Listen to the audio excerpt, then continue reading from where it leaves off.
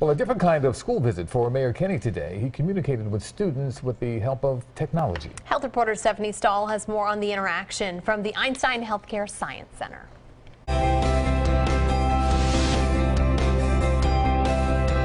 The science of communication is giving voices to students who can't speak. Sophisticated technology now enables people with physical disabilities to express themselves like never before. What is your favorite sports team? Special talking computers helping students at the HMS School ask the mayor questions. I'm a big Flyers fan, big hockey fan. I love hockey. Mayor Kenney was a guest reader at the University City School for students with physical disabilities. Most have cerebral palsy. They're part of our fabric of our Philadelphia society as much as anybody else. And now new technology allows the students here to communicate more easily. Do you like Facebook? For students who can't move, the eye gaze technology gives them a way to communicate by just staring at certain icons on a computer screen. So you just looked at Rainey and it said Rainey. Dawn Rainey is an assistive technologist. When you see this, what do you think of this technology? I mean, it's really breakthrough for our kids. It gives them a lot more access. Our students really have limited physical capabilities, so they really are dependent on technology and advancements in technology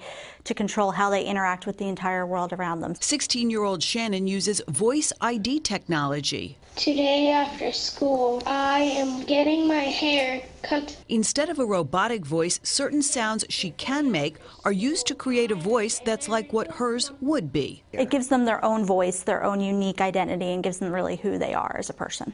In addition to special education for students up to the age of 21, HMS also provides a wide variety of therapies, the goal being to get the students to be as independent as possible and connected to the community. I'm Stephanie Stahl, CBS 3 Eyewitness News.